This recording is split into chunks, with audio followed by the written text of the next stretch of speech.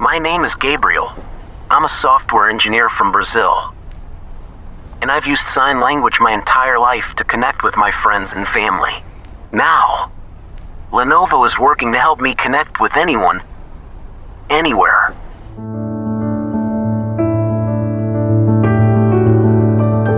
In Brazil, over 2.3 million people, just like Gabriel, depend on Libras, the Brazilian sign language for communication.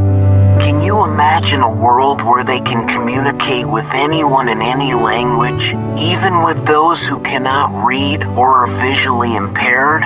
We began developing a real-time translation tool from Brazilian Sign Language to Portuguese that allows people to gesture to the camera while an algorithm provides simultaneous translation. We have engaged dozens of deaf and hard of hearing individuals throughout this process and recorded thousands of hours of people using sign language. We have processed all this material through Lenovo servers to train an artificial intelligence capable of performing this task. This technology opens many doors for people like me who rely on sign language to communicate. It's a huge step forward for our community.